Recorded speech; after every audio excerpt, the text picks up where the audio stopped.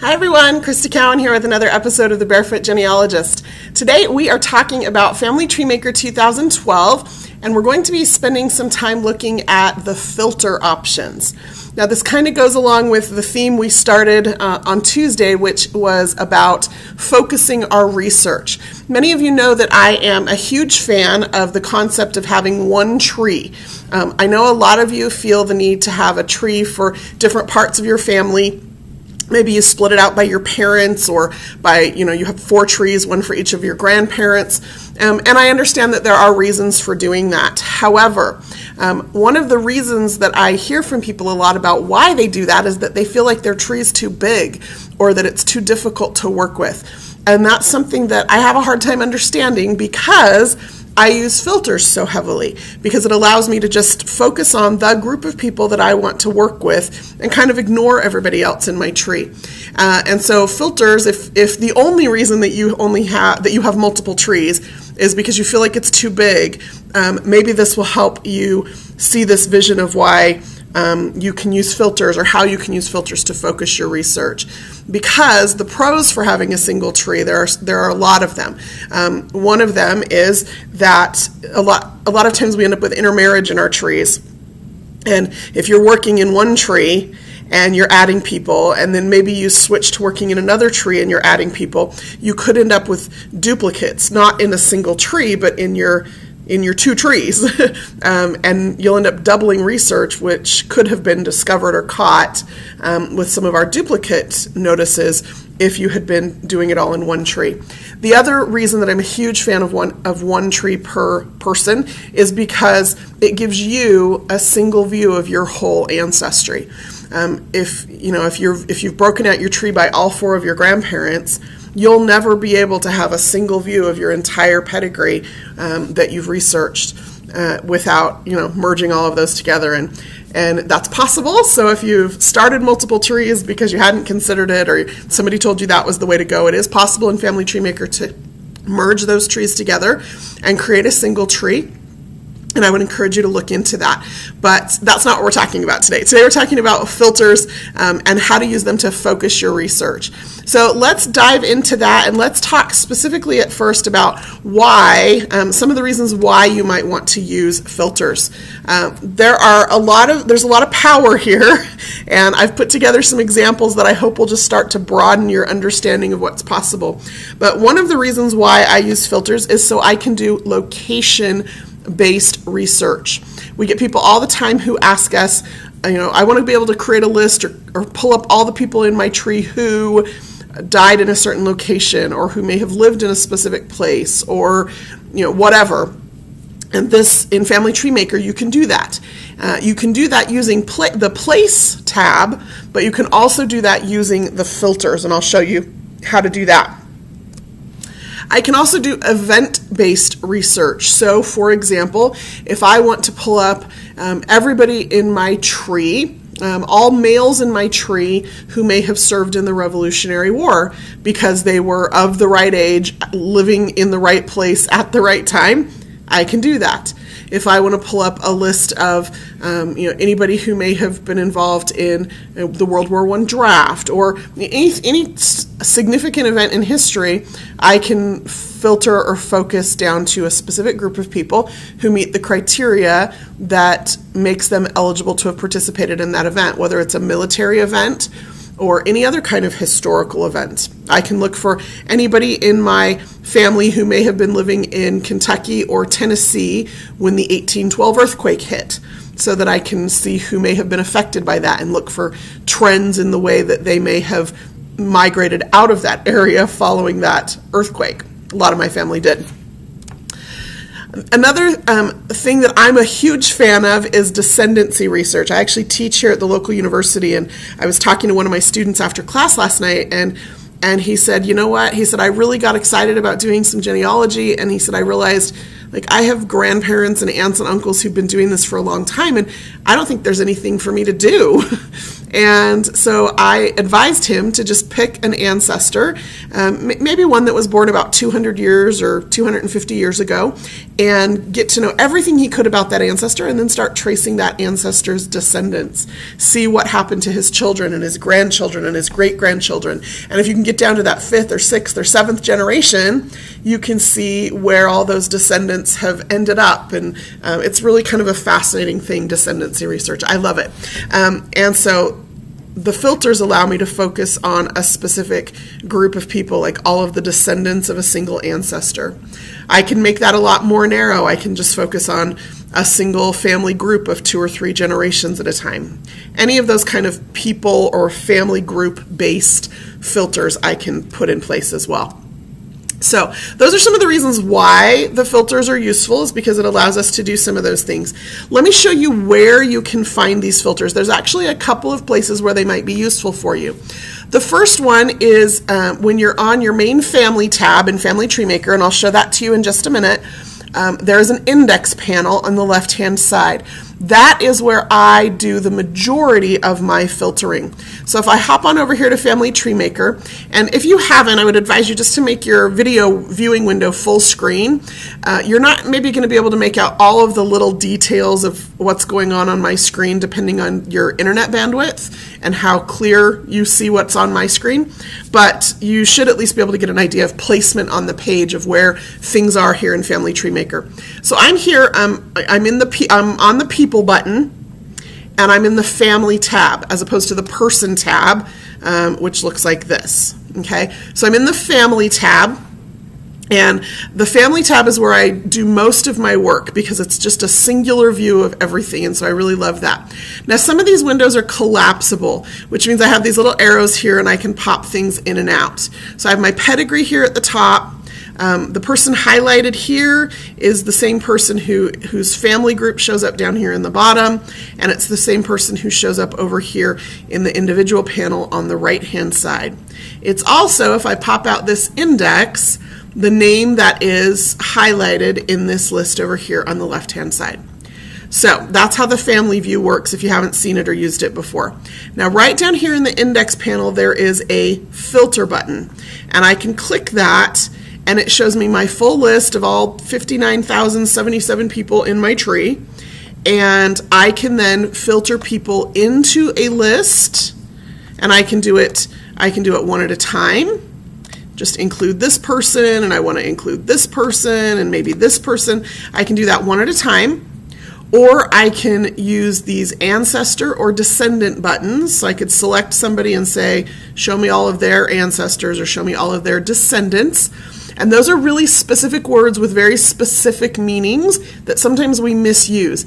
An ancestor is a parent, grandparent, great-grandparent, great-great-grandparent, and so on.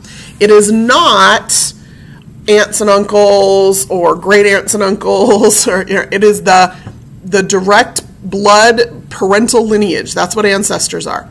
Descendants are the people who come after you. So children, grandchildren, great-grandchildren, so on, right? And again, it's just those direct people who carry your bloodline forward. So that's those two buttons.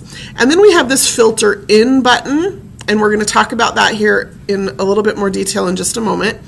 And then we have exclude and filter out buttons as well, and we'll talk about those as well. So I'm just going to click exclude all right now, and you'll notice it clears my list so I can start over. So here in the index panel, the filter button is the first place where you're going to find that you can work with or manipulate your database to create specific lists of people. The second place you're going to find it, and this is the other place where I use it, is in the Publish button to create lists that you can print. So if I'm back in Family Tree Maker, up here at the top I have my Publish button.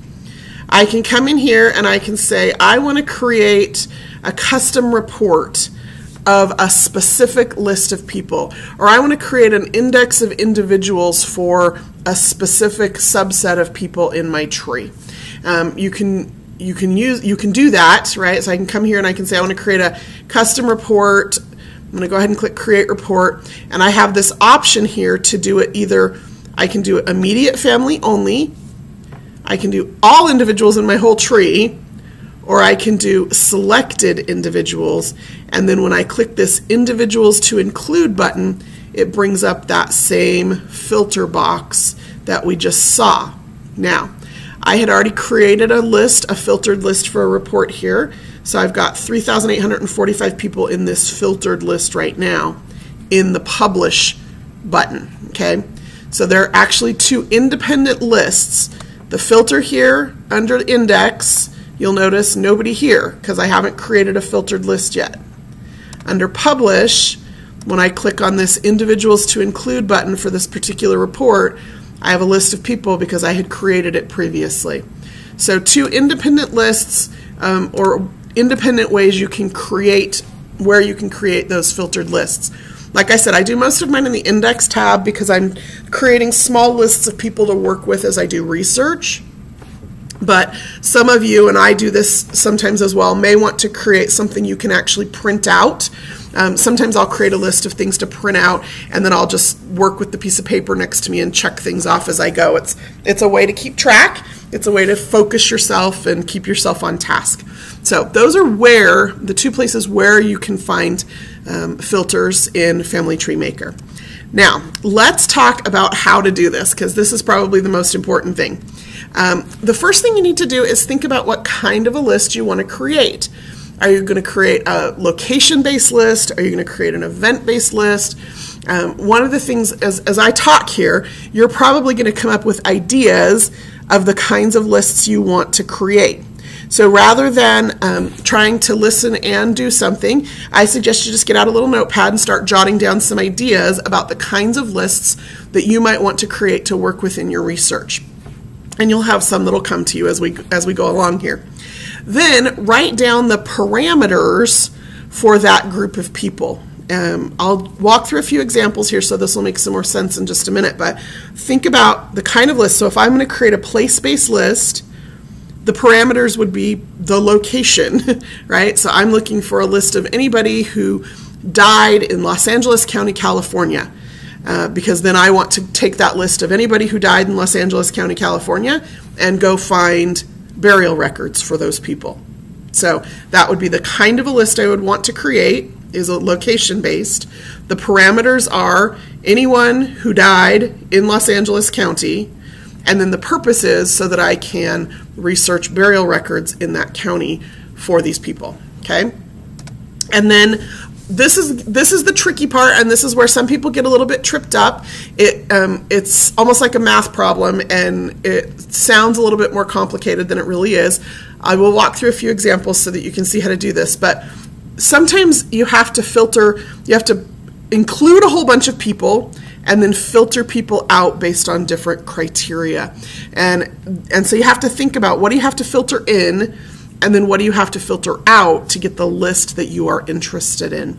So let's look at a few examples, so hopefully that makes a little bit more sense. We're going to start super simple, and then we're going to get a little bit more complicated. So the first example is, I want to create a list of all descendants of a specific ancestor. So I'm working on a descendancy project, or I'm working on a family reunion, and I want to see who are the living descendants of a specific ancestor.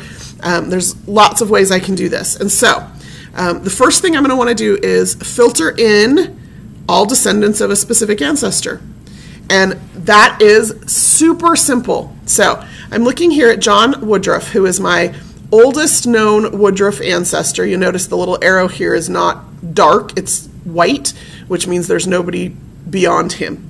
So this is my oldest known ancestor on this particular branch of my family. So I'm going to click filter, and John, you'll see here, is highlighted, and I want to click descendants. So there are 306 descendants of John that I have identified, and that's this filtered list. Now when I click OK, you'll notice here my number changed from 59,077 to 306. It didn't delete or eliminate or get rid of any of those other 59,000 people. It just is giving me a specific list of people to work with. You'll notice down here there's a little checkbox, and it says Apply Filter. If I uncheck that, I've got my 59,000 people back in my index view. If I check that, I'm back to my list of 306. Hopefully that makes sense. Again, this is a way for me to just focus my research. If I'm interested in working on just this one family who for the most part moved from Indiana to Washington County, Arkansas and have stayed there. And so it gives me a focused list of people to work my way through, okay? And then there are a few things I can do. I can just now start working with this list. You know, I'm going to maybe come over here and then I'm going to look at this. And as a matter of fact, I think we just received word that one of my cousins in this family just passed away this week. And so I can come in and enter that information. And, you know, maybe I have a couple of families that lived in the same county or the same location. And so I want to see, you know, how they lived in proximity to each other. And so it's just a really focused, simple way to get a list of people that are descended from a single person. Now, I can then come in here and further filter this list. So let's say I'm putting together a family reunion, and really I'm not just interested in all of the descendants of John Woodruff. I'm specifically interested in those who are still living, right? So I've got my list of 306 here. Now I need to filter some people out. I need to filter out the people who are deceased. So I'm going to start with that. I'm going to come in here and I'm going to say filter out anybody where the death date is not blank, which means if there is something in the death date field, it's going to remove them from that list. And so I click OK, and it takes it a minute, and now I'm down to 224 people. But I look over here and I see I still have some people in here who were born in the 1800s. What that probably means is that I haven't done enough research to discover a death date for them. So now I want to filter out anybody who was born before, and let's just say 1913. So if they are older than 100, I want them off the list because chances are they're not still living. And so again, it takes it just a minute, and now I'm down to 198 people, and I can click OK, and now here is my list of people that are likely still living that I could start to contact or do research to look for current addresses or search for them on Facebook or you know, find information so that I can contact them. I do have a field in my that I've created, a custom field for a Facebook URL. There's also a field that's just not showing in this view for an address and a phone number and an email. So I can create these lists of living relatives for family reunion purposes, and Family Tree Maker now turns into a database for me. I could even go so far as to say, you know what, filter out anybody who has a Facebook ID, who has something in this Facebook field, because I've already located them. I want to locate the rest of the people. So lots of fun things you can do with those filters. So that's just one example. Creating a list of descendants of a specific ancestor is as simple as just selecting that ancestor, clicking that descendants button, but then you can further refine and filter that list down to a specific workable list of people depending on what your goal is or what you're working on. Okay, let's get a little bit more complicated. Here's another example. I want to create a list of anyone who might be buried in a specific location. So what I want to do is I want to filter in anyone who died in Carroll County, Arkansas. So come back over here. I'm going to click on filter. Now, it's still going to have my old list here. So if I want to get rid of that, I just need to click this exclude all button, and it sets my list back to 0. Okay? So I want to filter in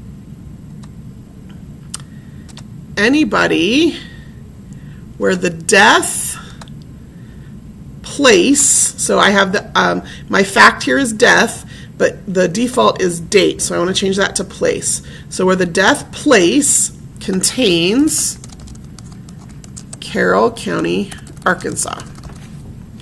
And I'm going to go ahead and click OK. And again, this filter process sometimes takes a few minutes depending on the criteria that you've put in and depending on the size of your database. So now I have a list of 408 people who died in Carroll County, Arkansas. Now, if I'm using this list specifically to look for burial locations, I could also then filter out anybody who I already have burial information for.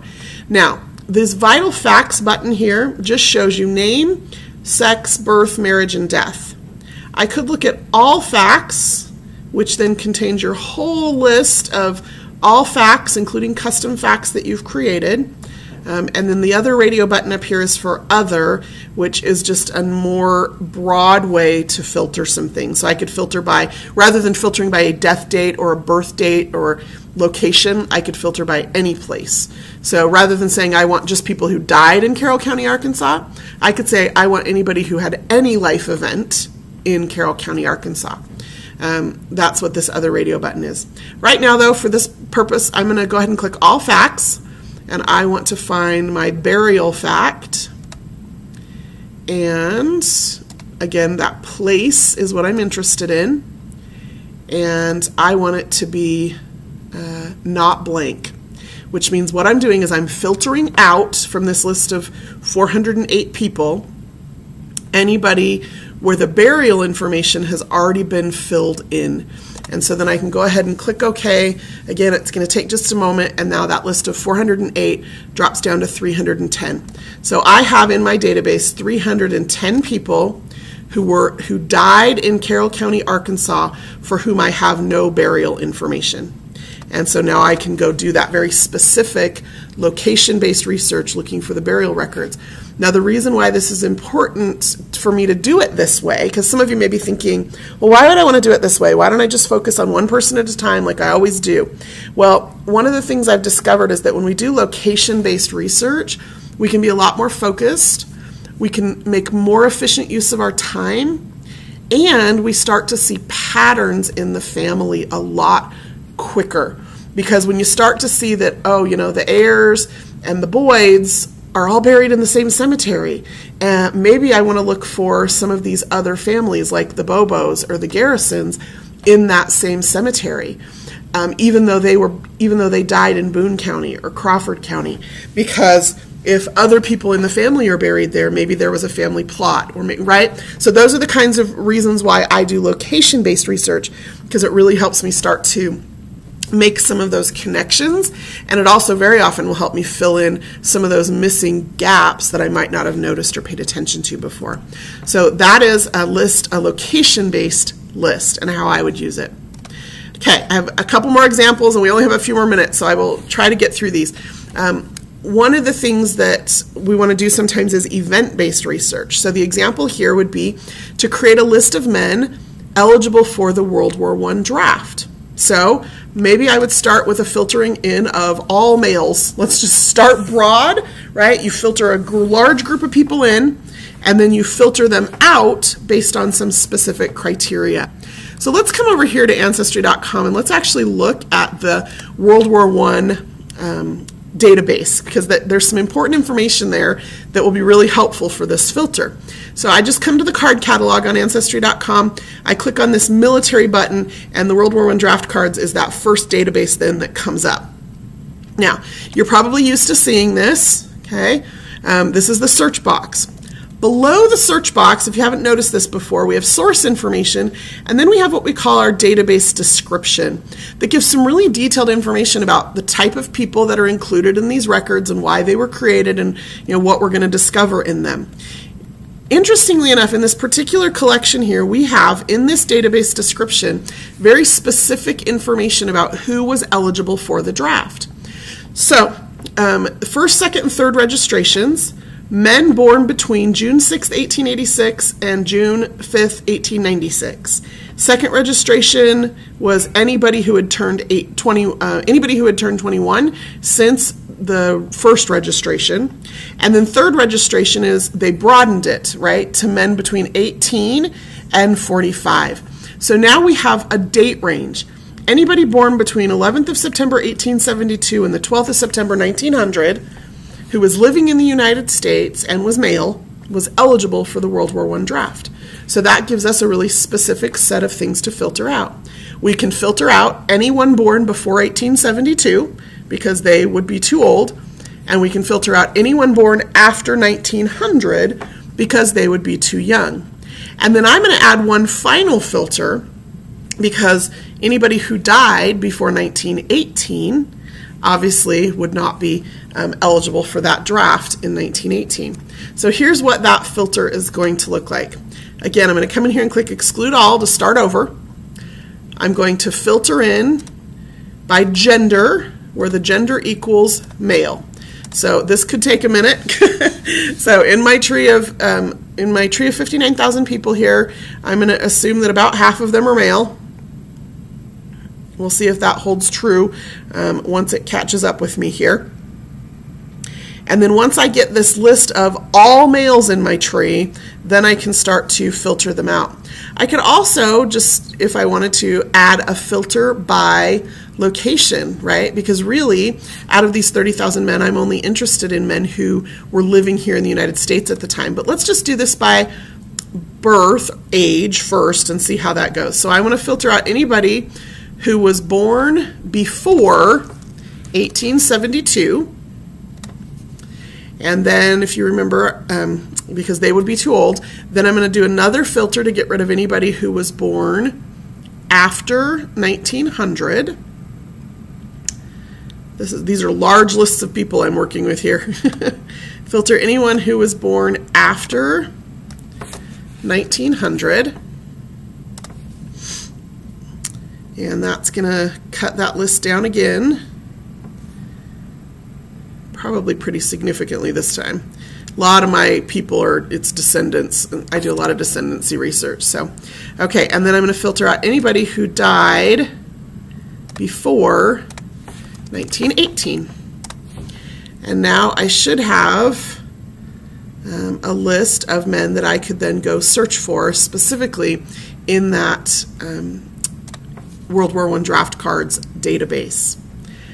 There may be some exceptions. There are some additional filters I could use. Like I said, I could filter out anybody who wasn't living in the United States. I could filter out anybody who has no information or blank information. Lots of different ways to use that. Okay, last few minutes here, and I think this is our last example. So one of the things that we sometimes struggle with, and this one's a little bit more complicated, is it's easy to create a list of men, for example, who were born in a certain date range if we know those dates, or people who died or lived in a certain location if we know that information. But what if you don't know information about people? You need to make some inferences based on the people around them. That's good genealogy. You start to look at family structure and family information. I was helping a woman on Tweet Chat yesterday who was trying to find some immigration information for this couple and wanted to know who their parents were. And so the first question I asked her was, what year was their first child born in Canada? And she said, I don't need to know about that. I want to know about the immigration information for this couple. And it took me a few tries, and hopefully she finally got it, to help her understand that if she could identify when that first child was born in Canada, she now had a window of time to be able to determine when they immigrated. She had a marriage record in Scotland, and if she could find that first child in Canada, she now has a range to work for. And so sometimes we have to think about the family in context in order to craft the right question to get to the information that we need. And so filters can help you do this. So here's an example. If I want to create a list of all couples in my database who were from California, I could even just say, let's see if they were married in California. Let's start there. And then I can find their children. So in Ancestry.com, if we come back up here to this search and click on the card catalog, I want to look at the California birth records database. So it comes up again right here when I just type California into that title field. The California birth index that we have available online starts in 1905 and it goes through 1995. So this is a database of children born in that time period. So I want to be looking for couples who were still having children in 1905, and I kind of use it as an outside number, any woman who is 50 years old or younger in 1905, and then any couple who would still be having children in 1995. So here's how I wrote my filters. I want to filter in anyone married in California. Let's just start there. Then I'm going to filter out anyone married before 1875, because I don't imagine that they'll be having children still in 1905. And I'm going to filter out anyone married after 1995. So that's how I'm going to craft this last filter here that I'll just show you. So create a fresh list. I want to filter in. Now you'll notice here, marriage is one of my vital records. Place contains California. So I'm filtering in anybody who was married in the state of California. And we'll see how big that list is. I don't imagine it's, well, no, I have a lot of cousins from California. 832. Okay, so then we're going to filter out anybody where the marriage date was after 1995, and that should get rid of quite a few of them, I think. And then we're going to filter where the marriage date is before 1875. And that will take me down to a grand total of, 774 people. Again, those are couples, and both parts of the couple are listed here. But here's what I can then do with this information. So let me just use this family as an example. Here is this cousin of mine. He's a second cousin twice removed, and this is his wife. And what I can do then in the California marriage or birth database here is I can say I want to see all children born with the last name of Kelsey who have a mother with the last name of Adams. I mark both of those exact, and now I have a list of 5 possible children for this couple that I can then identify. Now in this case I've already identified them, but if you didn't know who their children were, you could then use this to do that. Obviously these two are the only ones who are of the right age to be the children and in the right location to be the children of that couple. So that's how I do some of that a little bit more complicated, where you're trying to find information you don't know yet based on family structure or family information. I could go on for days, but we're like 3 minutes overdue. But there are lots and lots and lots of different examples of the kinds of filters that you might want to create.